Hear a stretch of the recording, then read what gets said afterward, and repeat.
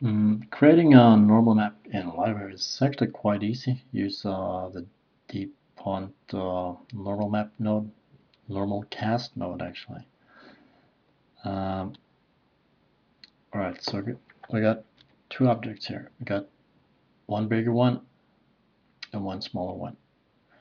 So we're just going to calculate the normal map based on the difference between these two objects. So we'll place them in the same position, and let's have a look at the nodes.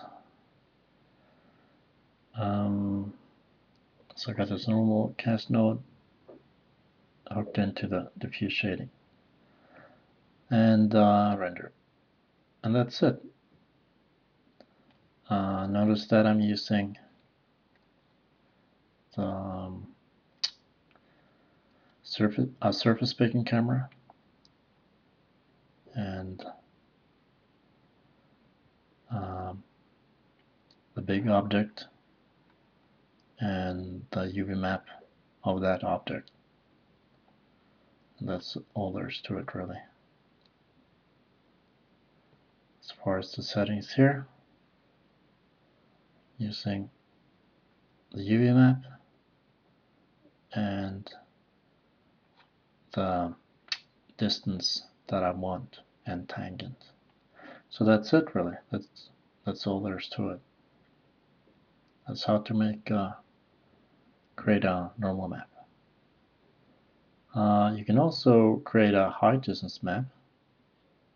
So instead of having color shading hooked into the diffuse shading, we'll say high distance hooked into the diffuse shading and render.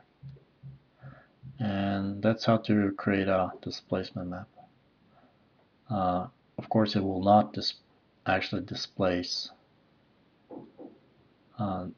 the geometry of that object because we're in the surface editor. But that's how you do it, and you just save this and you can use it as a displacement map. It's really hard to see what's going on here, so you can cheat by hooking this into the input and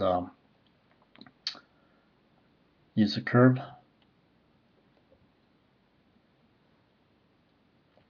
and hook that into the diffuse shading. So now you can see what's going on and use this as a displacement map.